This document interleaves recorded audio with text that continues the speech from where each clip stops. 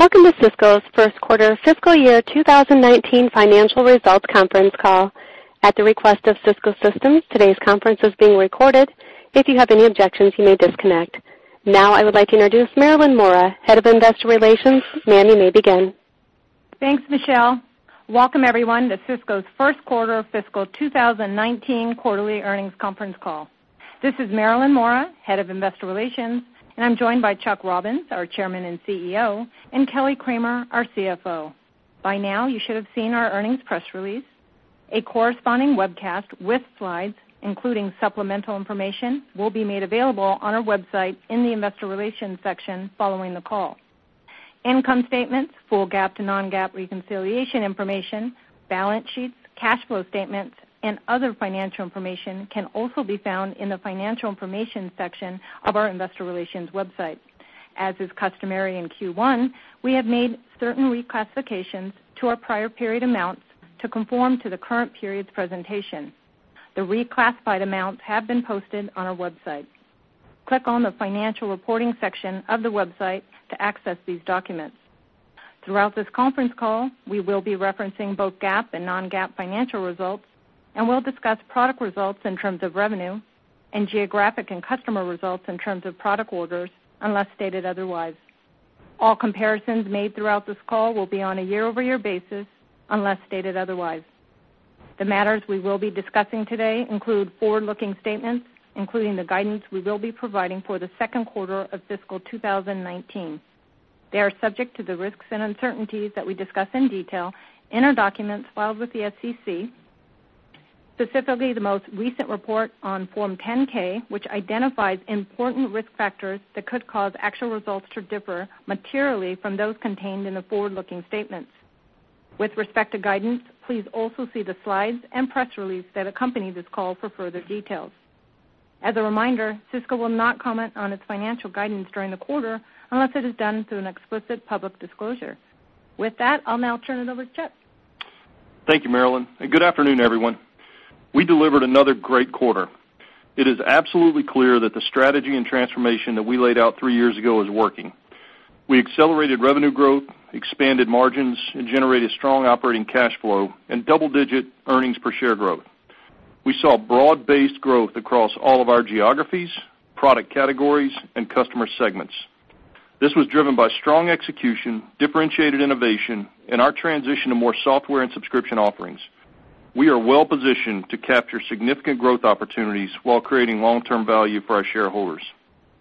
In today's environment, there's an ever-increasing number of connected devices with users expecting an always-on experience with access to any application. The enterprise has expanded to now include multiple clouds, and applications are evolving at an unprecedented rate. Customers facing a new level of complexity are increasingly seeing the value of our integrated platforms over standalone products. We are fundamentally changing the network and security industry. We're building an architecture that is designed to securely connect any user on any device, on any network, to any application running anywhere. This creates an enormous opportunity for us as we deliver a multi-domain, intent-based networking architecture that drives automation, simplicity, and agility for our customers. Now let's take a more detailed look at our results as we continue to deliver new innovation across our entire portfolio. Starting with infrastructure platforms.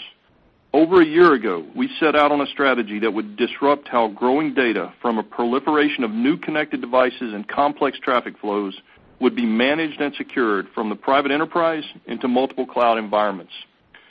We brought to market an intent-based architecture capable of capturing business intent and applying it across wired, wireless, and enterprise routing, including SD-WAN. This allows our customers to automate their operations, applications, and security policies for efficiency and business agility. This value proposition resonates strongly with our customers and is driving continued strong customer ramp of our Catalyst 9000 family of switches.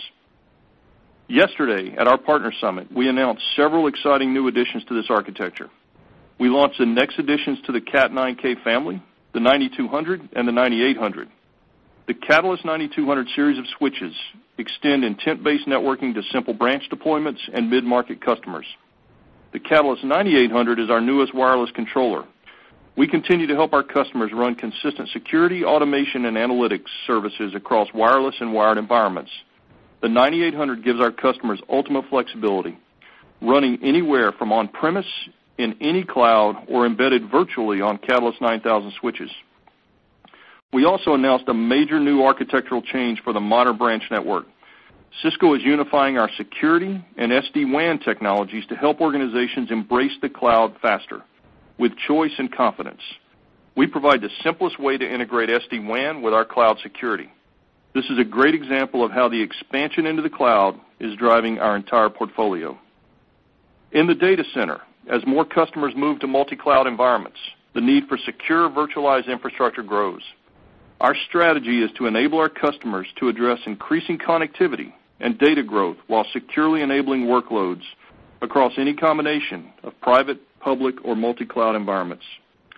We continue to invest in innovation to help our customers transform their data centers for improved efficiency, scale, and resiliency. This has resulted in tremendous traction with our Nexus 9K, ACI, and UCS solutions as we architect security from the application to the network and support cloud workloads wherever they may reside. Building on the success of our industry-leading Nexus switch portfolio, we recently unveiled new Nexus 400 gig switches. We are committed to leading the market transition from 100 gig to 400 gig, providing customers with increased bandwidth and scale in their data center environments, powering any workload in the cloud. The addition of 400 gig to our Nexus portfolio extends the power of ACI, providing intent-based networking to enterprises, web scale, and service providers to enable them to build compact, fully automated, high-bandwidth fabrics. Cisco is the only company that not only delivers a best-of-breed 400 gig portfolio, but also brings customers the architectural solutions for today's multi-cloud world. Last week, we expanded our hybrid cloud portfolio by introducing the industry's first hybrid solution for Kubernetes on Amazon Web Services. We are delivering a hybrid cloud solution that is designed to enable our customers to easily connect, secure, and monitor Kubernetes-based applications across on-premise and the AWS cloud. Turning to our security business, we again delivered another robust performance with double-digit growth. Our goal is to be our customers' #1 security partner. We are building a comprehensive and integrated security portfolio focused on effectively detecting, rapidly containing, and quickly responding to threats. Spanning from the edge to the data center and to the cloud, our customers' users, devices, applications, and data are protected wherever they are. We continue to add more SaaS-based offerings to our broad security portfolio. A great example of this is our recent acquisition of Duo Security, which provides cloud-based identity solutions for unified access security and multi-factor authentication. Duo solutions play an important role in extending our intent-based architecture into multi-cloud environments, simplifying policy for cloud security and expanding endpoint visibility coverage. The integration of Cisco's network, device, and cloud security platforms with Duo's zero-trust authentication and access products is designed to allow us to easily and securely connect users to any application on any network device. Moving to applications. Data intelligence continues to be critical for organizations to improve business outcomes and agility. Our AppDynamics solution uniquely addresses this need, resulting in another quarter of strong double-digit growth. Our innovative capabilities in application monitoring and analytics provides unparalleled real-time business insights to our growing customer base, making us the clear market leader. We achieved a solid quarter in our collaboration business and continue to set the standard for how people connect, collaborate, and create every single day. We are defining the future of productivity and collaboration by providing customers of all sizes with a comprehensive portfolio to help them share data through any device, anywhere. Customers recognize the value we bring with more than 95% of the Fortune 500 using our collaboration solutions. We're delivering unique capabilities, enabling rich collaborative experiences, increased productivity, and helping our customers transform their workspaces. This is accomplished through our new modern WebEx experience, AI-enabled devices, and enhanced interoperability across our on-premise and cloud solutions. Yesterday, we expanded our collaboration offerings with a full suite of cloud calling and team collaboration tools to extend our customers' on-premise investments with new hybrid solutions from the cloud to the end user. These innovations include the availability of BroadSoft cloud calling with WebEx Teams through service providers, 85-inch WebEx board, and our new portfolio of huddle room solutions with RoomKit Mini and WebEx Share. In summary, we had a great quarter, and our opportunity has never been greater. Our growth continued to accelerate as we executed well against our strategy, continued to drive innovation across our portfolio, and delivered more software and cloud-based offerings. It is clear our customers are looking to Cisco as a trusted partner to help them operate in a multi-cloud world and to transform their businesses. We are well positioned with our growing portfolio across multiple domains as we continue to innovate to bring our customers a more secure, automated, and simple IT infrastructure. We believe the strength and differentiation of our portfolio, combined with the power of our business model, provides us with a strong foundation for fiscal year 19 to create long-term growth and shareholder value. Kelly, I'll now turn it over to you. All right. Thanks, Chuck. I'll start with a summary of our financial results for the quarter, followed by the guidance for Q2. We executed well across the business with strong orders, revenue growth, margins, EPS, and operating cash flow. We had continued momentum in product orders, which grew 8%. Total revenue was $13.1 billion, up 8%. Our non-GAAP operating margin rate was 31.9%. Non-GAAP net income was $3.5 billion, up 14%, and non-GAAP EPS was 75 cents, up 23%. Let me provide some more detail on our Q1 revenue. Total product revenue was up 9% to $9.9 billion. Infrastructure platforms grew 9% with strong growth across all businesses. Switching had another great quarter with growth in campus driven by the continued ramp of the Cat 9K and growth in data center driven by the Nexus 9K. Routing returned to growth driven by service provider. Wireless had double-digit growth with strength in our Wave 2 offerings and Meraki. We also saw good growth in data center driven by servers and HyperFlex. Applications was up 18% with growth across all the businesses. We saw good growth in unified communications, telepresence, and app dynamics. Security was up 11% with strong performance in identity and access, advanced threat, and unified threat. Service revenue was up 3% driven by software and solution support. We continue to transform our business, delivering more software offerings and driving more subscriptions. Software subscriptions were 57% of total software revenue, up 5 points year over year. To remind you, we adopted ASC 606 in Q1. There have been no changes to our offerings to customers or our cash conversion cycles. This is purely an accounting change. It does not impact the metrics it does impact the metrics that show our continued business transformation. We think the most meaningful metric going forward is software subscriptions as a percentage of total software revenue. When we look at the impact of acquisitions on our Q1 results year over year, there was an 80 basis point positive impact on revenue. We saw strong momentum in Q1 with total product orders growing 8%. Looking at our geographies, Americas grew 8%, EMEA was up 6%, and APJC was up 12%. Total emerging markets was up 16%, with the BRICS plus Mexico up 19%. In our customer segments, enterprise was up 15%, commercial grew 8%, public sector was up 8%, and service provider grew 2%. From a non-GAAP profitability perspective, total Q1 gross margin was 63.8%, up 0.1 points. Product gross margin was 63.2%, up 0.2 points, and service gross margin was 65.7%, up 0.1 points. Our operating margin was 31.9%, up 1.5 points. In terms of bottom line from a GAAP perspective, Q1 net income was $3.5 billion, and EPS was 77 cents. We ended Q1 with total cash equivalents, and investments of $42.6 billion. Q1 operating cash flow was $3.8 billion, up 22%, with free cash flow of $3.6 billion, also up 22%. Normalized for the $400 million legal settlement we received from Arista, operating cash flow was up 9%. From a capital allocation perspective, we returned $6.5 billion to shareholders during the quarter. That was comprised of $5 billion of share repurchases and $1.5 billion for our quarterly dividend. From an M&A perspective, we closed 2 acquisitions in Q1 with Duo Security and July Systems. These moves are consistent with our strategy of increasing investment in innovation and R&D for our growth areas. To summarize, we had a great Q1.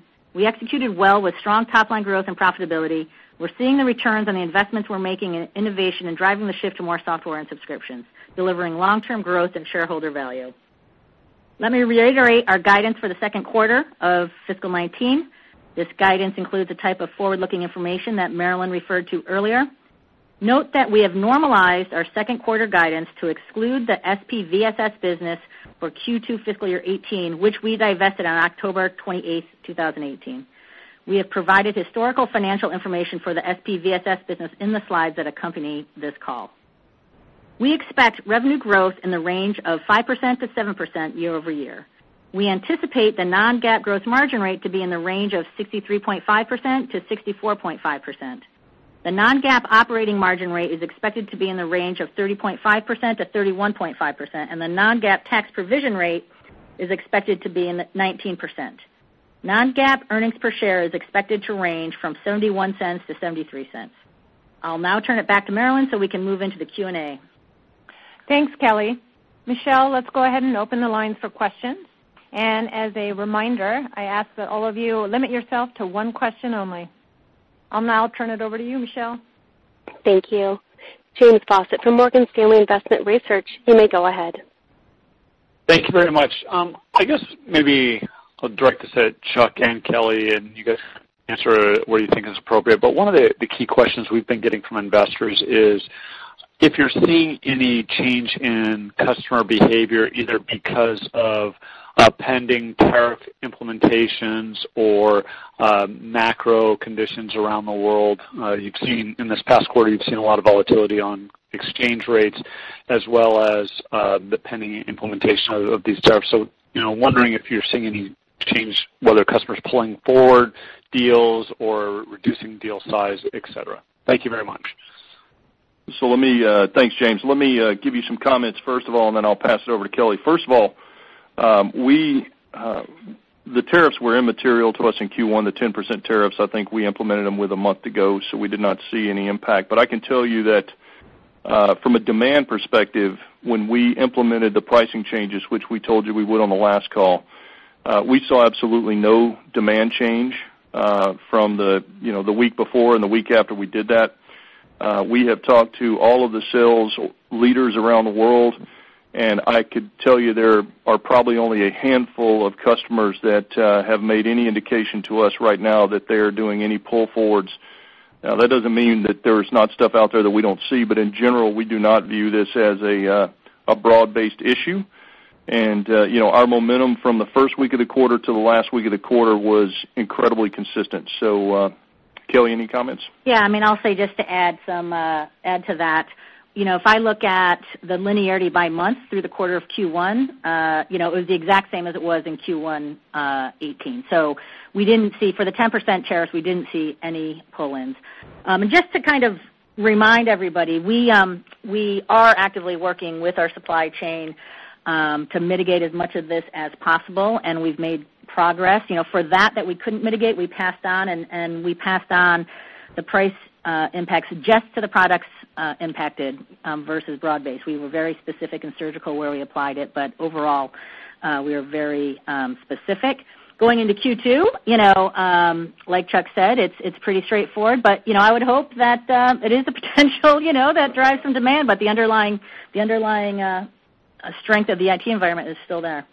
Yeah, two other quick comments. I can just tell you personally, I haven't had one conversation with any customer around the tariffs at this point. Secondly, I think that once we got past the midterms, we've begun to hear, some positive, at least headlines relative to the discussions, and I remain fairly optimistic that this has become a top priority for the administration, and we're hopeful that they'll come to some agreement before we move to anything more significant. Thanks for the question, James. We'll go ahead and take the next question, please. Thank you. Vijay Bhagavat from Deutsche Bank. You may go ahead. Yeah, thanks, Marilyn. Yeah, good afternoon, Chuck, Kelly.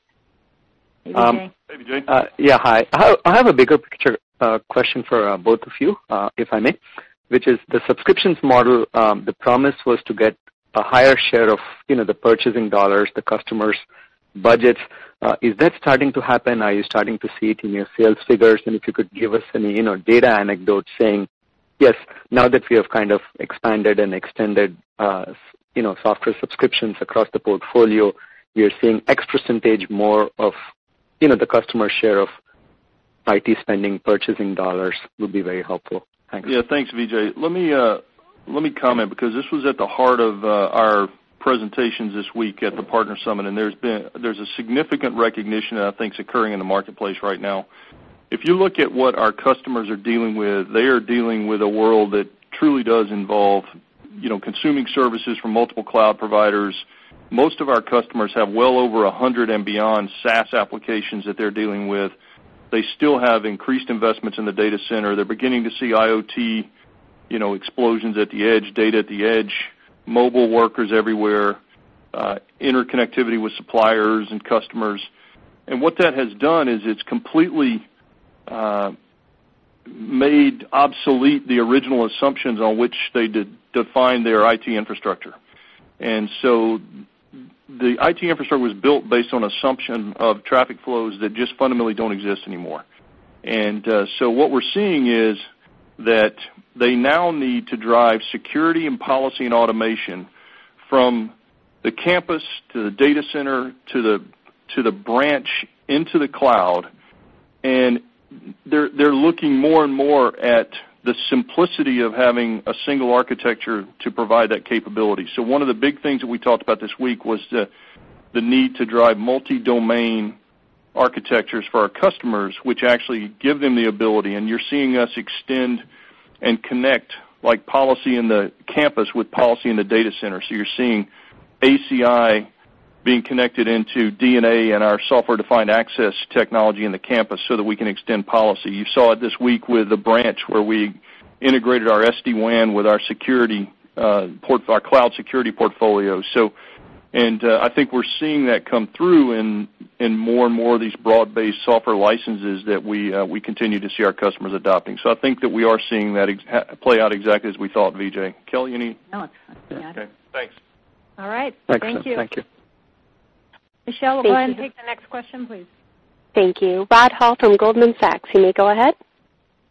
Yeah, hi, guys. Thanks for the question. I guess I wanted to focus in on product revenue growth. It was really strong for the quarter, 9%. I know that's with SPVSS, which, if anything, drags that down. And then, it feels like you've been pretty conservative in the guidance, and I know you'll probably say, no, we aren't. But I'm just curious what could go better in this guidance, what you're contemplating in terms of elements of conservatism. Can you give us any idea of, how you're thinking about that forward quarter right now, and how things might go better if, let's say, we do get a trade deal, et cetera? Hey, Rod, thanks for the question. Let me just give you a little color, and then Kelly can answer some specifics on the math. I would say the last 2 quarters were probably the most consistent, strong quarters that we've seen in years, honestly. And I think it's a combination, as we've talked about, of the macro environment, but also, frankly, the innovation. If you look at the portfolio that we have put out there, and you look at the number of announcements and the technology and the innovation that we delivered this week, I think you're going to continue to see strong execution. We're really proud of what our teams have done. And I think that the recognition by the customers of this architectural shift that I was talking about earlier is really beginning to play out. So we feel really good about how we're performing. I'll let Kelly comment on both the product revenue growth and the outlook. Yeah, I'd say, actually, I think, Rod, I feel like this is a pretty good guide, and actually better theoretically than maybe you guys were expecting. I mean, don't forget, that 6% growth in the midpoint of the guide we gave you, again, excluding SPVSS out of both periods, obviously, is really solid, because we have much tougher comparison from a year ago. I mean, we see the strength, and I'm just trying to balance it with there is a lot of unknown, depending on what tariffs do, but underlying strength in the macro gives us good confidence. So I feel actually very, very good about the call. Hey, Kelly, this is one comment on that. What I was saying, I didn't mean that it was disappointing from a guidance point of view. I just meant that you were so strong on growth in the reported quarter, why not be more, I guess, aggressive with the guidance? That was really what I was asking. And you bring up a good point, which I do want to get out there. Our growth was very, very strong in Q3, and again, back to ASC 606, under the new accounting rules, as you know, we have a very strong presence in the enterprise. Our enterprise business is going very, very well. Whenever we sign these big multi-year enterprise agreements, under the new accounting rules, that will accelerate revenue. So in this current Q1, software came in very, very strong because we happen to have two very large multi-year enterprise agreements with some large enterprises where in any one quarter I might have one, but this was a big one. So that's one additional piece to it, but overall I'd say all of the underlying fundamentals are very, very positive. But I think these enterprise agreements are actually reflective of what the question VJ asked. That's a good point. So. Great. Thank you. Okay. All right. Thanks, Rod. Next question, please. Thank you. Paul Silverstein from Cohen and Company. You may go ahead. Kelly, just two quick questions on pricing and the drag from the shift to recurring, or does 606 address that? And the bigger question for you and Chuck, if you can't answer this, I'm hoping you'll answer a different question. But I hear you keep citing the strength of the macro environment.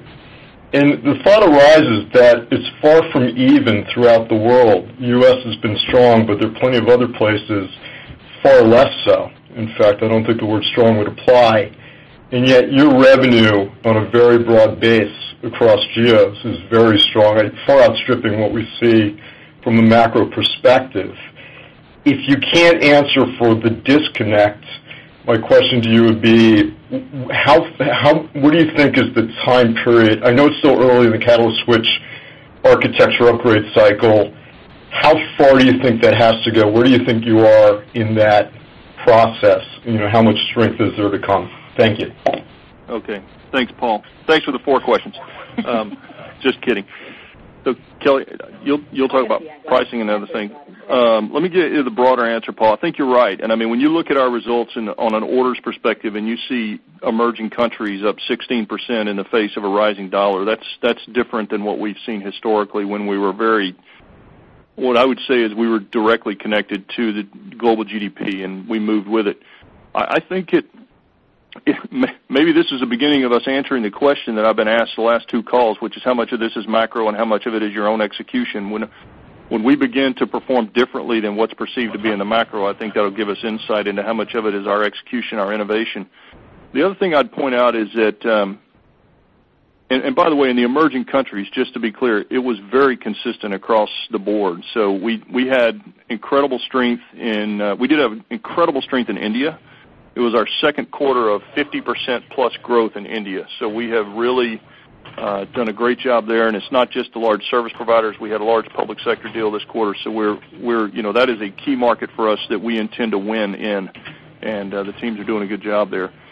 But I think the other thing to consider is that when you look at our customers, even in a tough economic environment, what is one of the things that you want to do when you're in a tough economic environment is you want to continue to drive cost and productivity in your business. And at the heart of the automation strategy and at the heart of some of the SD-WAN stuff and at the heart of re-architecting the infrastructure, the ending result is to drive cost out and drive productivity up. So it's unclear to me at this point, what any sort of significant macro shift is going to do to the spending in this environment, because it is connected to what you're trying to achieve when you do have a tough macro environment. So we're going to have to see how it goes, but so that's that question. On the Cat 9K, look, we're still incredibly early. I mean, it's incredibly early. We just launched another product that addresses a market size similar to what we launched, a year and a half ago. So we're just on the front end of it. And as the customers adopt that architecture, then you're seeing, we announced a wireless portfolio that's going to fit within that. In the spring, you'll see SD-WAN get integrated into the overall architecture in addition to the innovation we announced this week. So we feel good about where we are, and we'll see how the macro plays out. And Paul, on the price, we saw from a rate impact on project about 1.9 points down, so slightly up from what it has in the last couple quarters, but still better than it was, say, in Q1 of 18. But a slight tick up, 1.9 points. Thank you.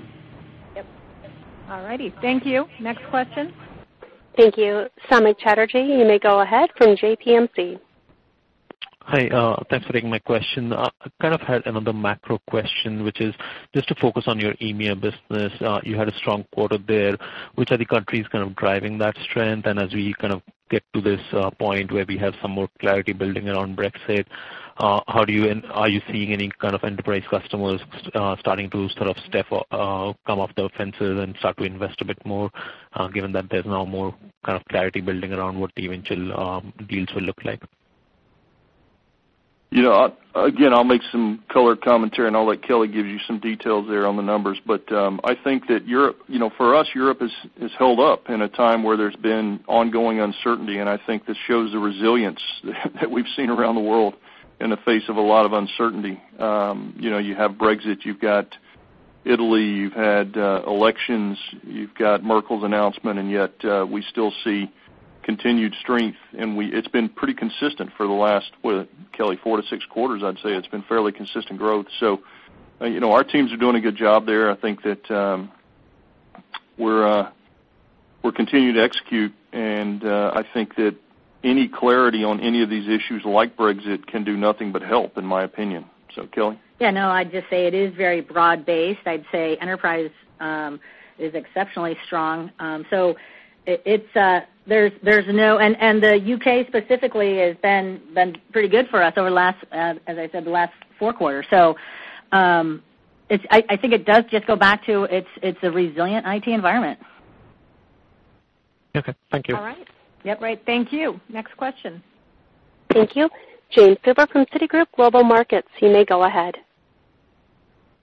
Hi, Chuck and Kelly. It's Jim Suva.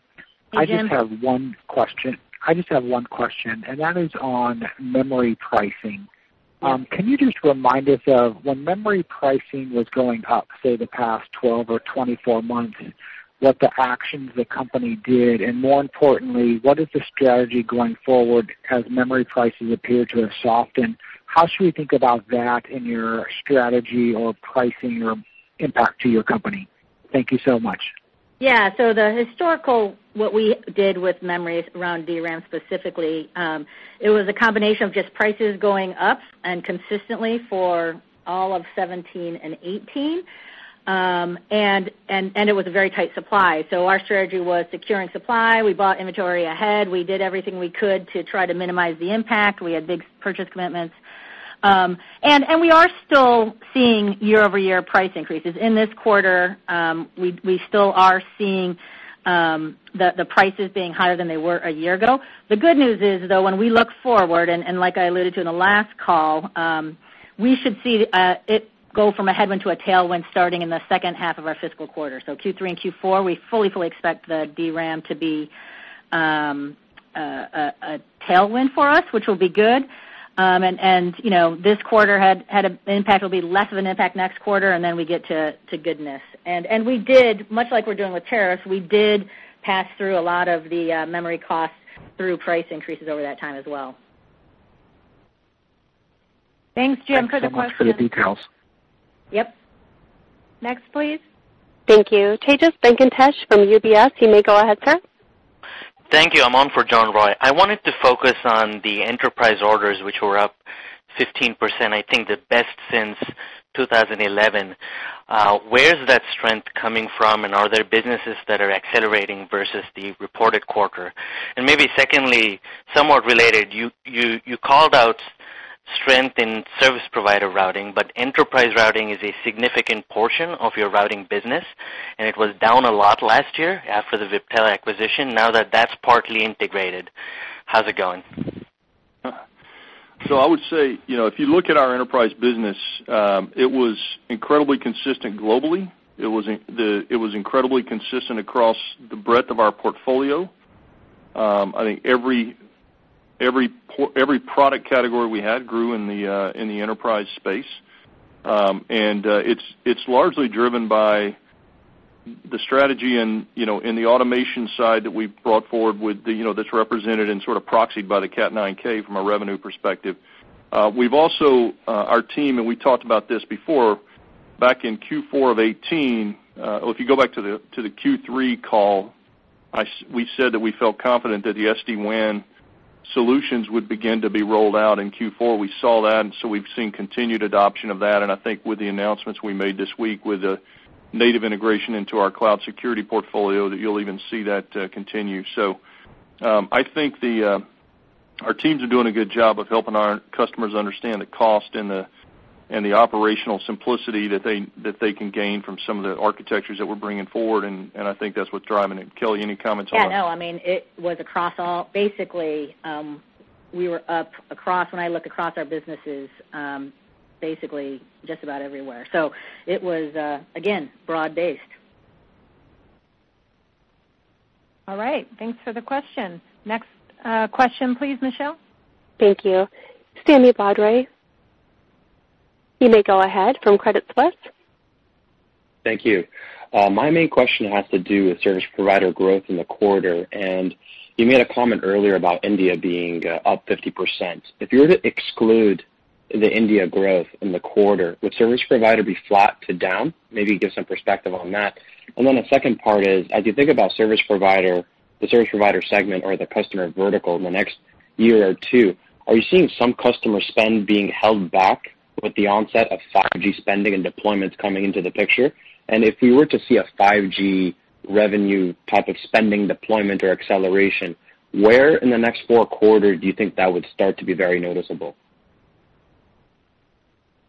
I'll take the first one on the service provider excluding India. I will just say that our service provider segment was up in the Americas and EMEA as well. So again, it was positive everywhere. Not driven by India, though India had a very strong service provider as well, but it was up. It was up everywhere. Yep. I would say just a quick characterization on this market, and we've talked about this before, different customers, different markets are at different phases of their architectural transitions, and we're seeing in Asia, we had a couple big wins, obviously, where we're helping them re-architect their networks, try to simplify their architectures, and a lot of that is, in some ways, to prepare for 5G. So we're executing better, but I think I'll still say what we've been saying is that we've been doing planning with many of the customers on 5G. I had a call with one CEO today talking about their rollout plans. So we're actively in the discussions, and our teams are working on architectural designs to accommodate. You're going to see them go into trials. In fact, you've all heard some of the U.S. providers are going into trials in the first quarter of next calendar year. I still believe it'll be calendar 2020 before we see anything, if we're looking for some broad-based movement. But we'll see how it goes. If they move faster, then obviously we could be a beneficiary of that, but we're staying close to it right now. Got it. Thank you. Thanks, Chuck. Next, please. Thank you. Jeff Kvaal from Nomura Instinet. You may go ahead. Thank you. Yes, I have a question and a clarification. The question is, on the 400 gig side, I think some of your peers in the space are hoping that this will be an opportunity for them to make insertions into the web scale market. It seems, Chuck, from your language that you're focused primarily on the enterprise market. So I guess I'm wondering, if not now for web scale, when? If I have that right. And then Kelly, maybe on the clarification side, could you help us understand if you've baked anything into the January outlook for pass-throughs of memory prices or increases in tariffs or what have you? Thank you.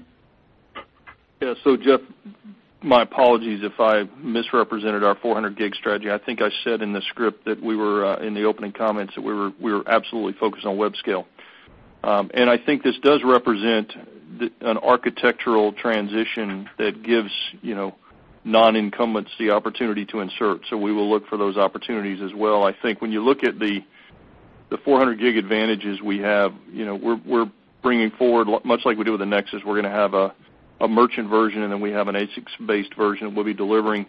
We have telemetry, we've got optics, security, automation, backward and forward compatibility that are going to provide differentiators for us. We're co-chairing some standards boards. We can extend ACI from the private cloud into the public cloud across these. So we think we have a lot of advantages. The teams, we have the ability to analyze data flows with security, ACI, automation policy. So the whole intent-based portfolio that our teams in the data center actually introduced years ago, we think will be a big differentiator, as well as the breadth of the options that we'll have in the 400 gig space. But we absolutely do see the web scale as an opportunity that we're going to go after here. And on the clarification, so yeah, in the January outlook, like I said when I was talking about component costs and memory costs, I still will have I will have still a headwind in Q2 from memory as well as some costs around the MLCCs, and I have an assumption baked in on certainly the tariff costs if they go up to 25%, as well as an assumption on what we can offset with prices pushing through. So it's all incorporated in the guide I gave you on the gross margin. Yes, I'm sorry, Kelly. I meant on the revenue side, the pass-through on tariffs or memory. Yeah, so how much is that it's the same. I'll tell you from an overall perspective, let's assume they do cut in January.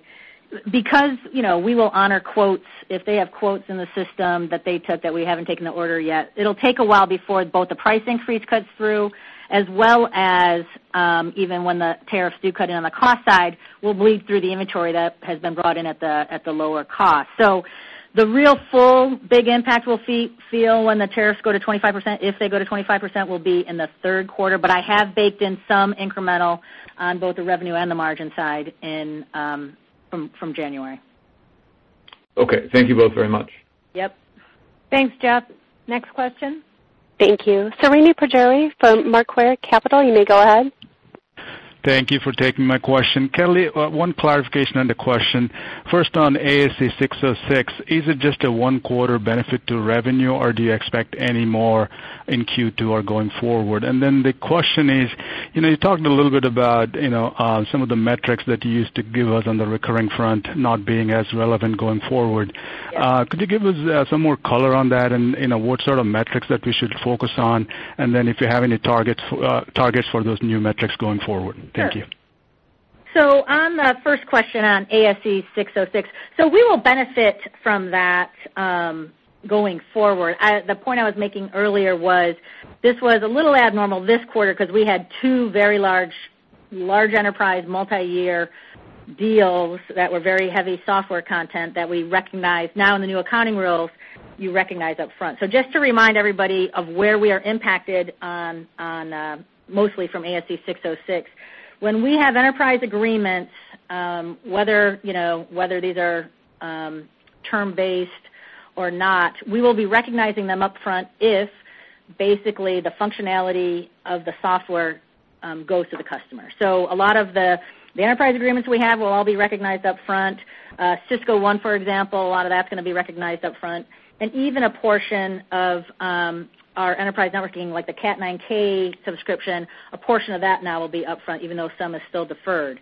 So it's accelerating basically big enterprise license agreements. So this quarter we had two very large ones, but we will be benefiting going forward. And again, it's incorporated in the guide, and overall long term it'll be in that 1.5% kind of range.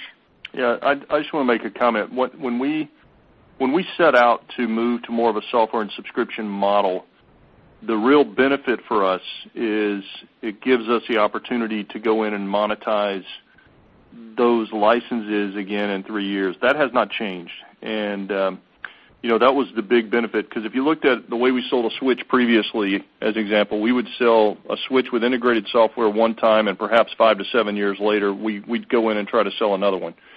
In this model, the underlying ability for us to go in at either the 3-year or the 5-year point whenever that subscription is up and renew it, that still exists. This is just an accounting change. So the underlying value to our business is still valid, so we're going to continue to move very hard in this direction.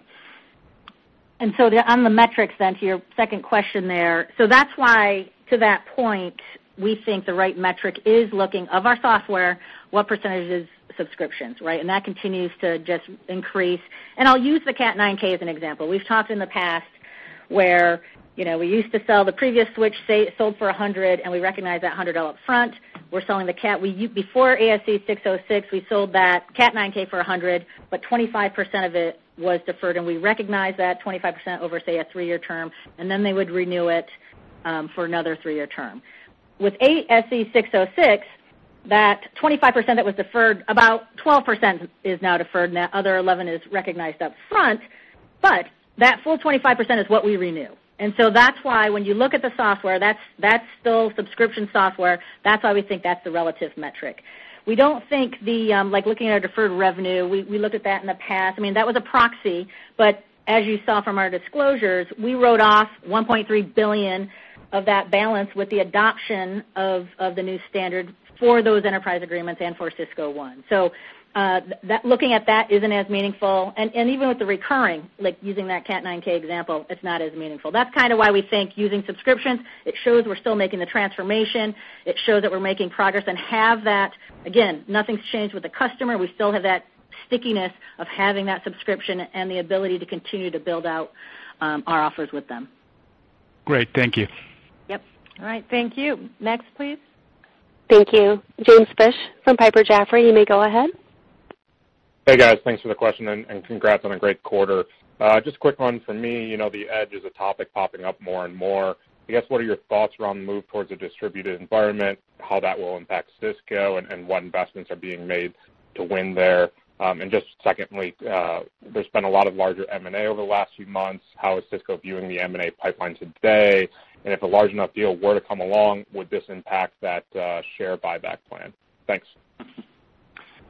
So let me talk a little bit about the edge, and I'm gonna pile on with a little bit of the cloud, a little bit of discussion around what we see happening with applications in the cloud and some of our announcements, and then we'll talk about the M&A question. So first off, the edge is incredibly important, and I think that's what's leading us in many cases to some of these strategic partnerships that you hear us building with the web scale providers. Some of those are multifaceted, where there's an edge component involved, because for us to be able to aggregate the data and give the application developers the ability to run microservices at the edge, that's why we put x86 into our access products, so that you can actually run services from within applications out at the edge and process data as you need to. We've also built some data fabric technologies like Kinetic that are being used by our customers today at very early days. So we think that what this edge dynamic does is it gives us the ability to re-architect the edge, like what you're seeing with SD-WAN, but frankly it makes the network more relevant in the world that we live in today, because the traffic flows and where the data is, where the applications are, where your users are, it's all just fundamentally dynamic. And so you have to architect an environment that accommodates for anything, anywhere. And so we think that this is actually good for us over time, and we'll continue to build technology that enables our customers to deal with it.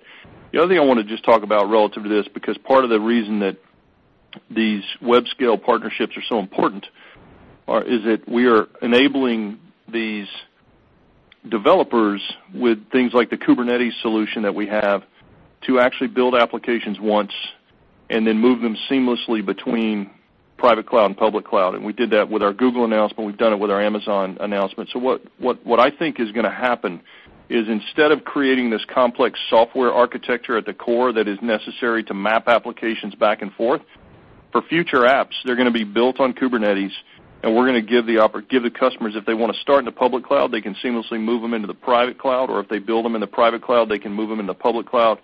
And with our ACI being extended into the cloud now, customers can actually seamlessly take their policy in an ACI architecture and extend it into any cloud that they like. So we're trying to make that simple, and we think the combination of that and the edge actually brings the network much more value in the future. There was a question? About M&A pipeline. Oh, M&A. Sorry, Jim. We've always said we'll look at any opportunity that arises if it strategically aligns and it's good for us fiscally.